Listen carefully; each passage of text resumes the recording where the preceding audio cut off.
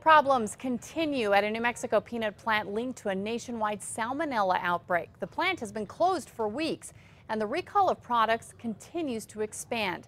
The company vice president spoke with us today about how this is affecting employees and what this means for the company. News 13's Gabrielle Burkhart reports.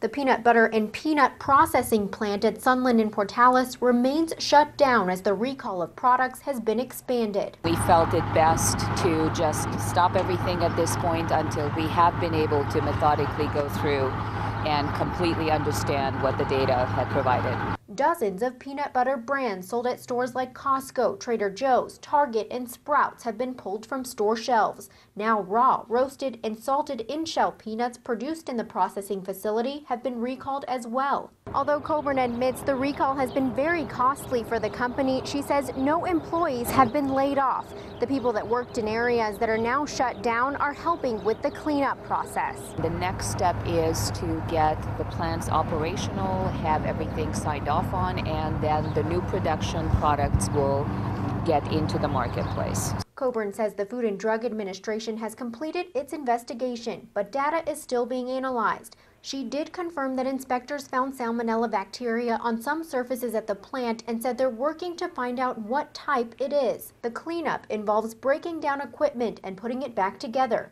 Coburn added the recall has all been voluntary and they're hopeful to get back on their feet. As you can see and hear, harvest continues. The crop looks beautiful.